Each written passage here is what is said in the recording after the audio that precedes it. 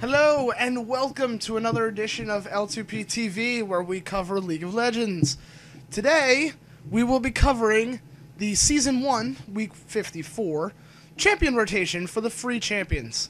My name is Charlie, and I am accompanied today by Joyce. And Ryan. our resident Nubcake. Nubcake. So, today's free rotation is Anivia, Ashe, Malphite, Master Yi, Morgana, Mordekaiser, Twisted Fate, Poppy, Maokai, and Rumble. Why didn't they put them in alphabetical order? Because they're weird. I was trying to do it in alphabetical order, and then I'm like, Maokai, Morgana, oh, I missed Mordekaiser, and Maokai. So, our immediately visible threats out of this list. Twisted Fate. And Anivia. Twisted Fate is more of a liability than a threat. Right. If you know how to play. Alright, eventually we'll be getting to it in our A through Z, but Twisted Fate was the first champion that I actually bought with IP. Your influence points. With my influence points. With the exception of Rise, because I bought Rise because it said recommended, and you should always have one waiting in the wings. But You never learned. that I never learned. But yeah, Twisted Fate. I really like Twisted Fate. I'm very good at Twisted Fate for, as Charlie put it so eloquently, a nub cake. Twisted Fate's one of those guys in blind pick mode or normal mode that you just pick automatically just to stop everyone else. If you're good at Twisted Fate, you just pick him because you don't want anyone else fucking him up. Yeah, that's what I do.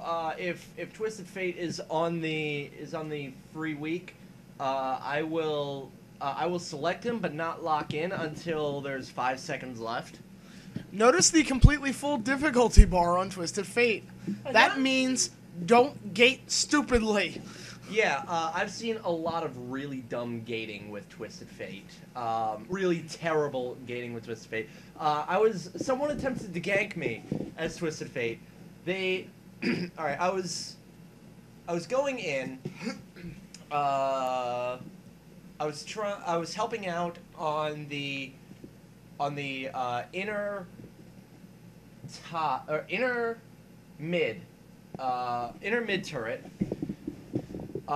Twisted Fate, I noticed that Twisted Fate is using Destiny. And I'm like, okay, this isn't gonna. All right, what's gonna happen now? From behind me, Twisted Fate shows up and starts off with a blue card. Wrong. Wrong. Always have yellow card queued up. Your card will stick with you. The pick a card, it will stick with you if you gate. So, always, if you're going in for a gank, always have yellow card queued up. So in any event, now he's got me trapped, or so he thinks, between him and his mid inner turret. This is completely wrong because as Orianna as I happen to be, command attack, dissonance, protect. Attack goes through him, dealing him damage. The dissonance deals the AoE damage, slows him. The protect comes back through him to shield me, dealing him more damage. Another command attack. He's now more or less half health because Twisted Fate happens to be really squishy. Oh god, Orianna, run! And so he decides to run. This is not happening because I use Shockwave, pull him back towards me, another dissonance, another protect, another attack. Meanwhile, Clockwork Windup is just pounding into him, and yeah, it was a terrible gank attempt and fantastically thwarted. See, now that strategy would have worked just fine if you're between him and his turret and he had yellow card queued up. The minute you went to attack him, he would have yellow carded you, got you stuck. You would have been hit by the turret a couple times, and if he was building AD like he probably should have been, because a lot of people expect you to come in and like just gate in and base, like backdoor the base with gate. You can't do that as AP. You have to be AD for that.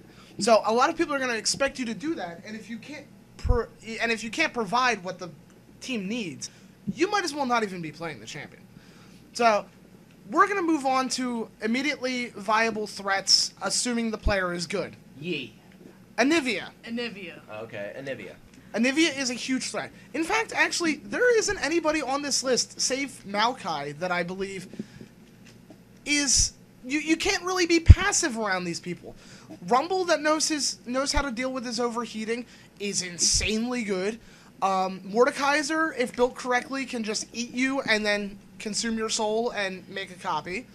Poppy just rapes face. Twisted Fate, same way. Morgana's one of the amazing support champions in the game. So good.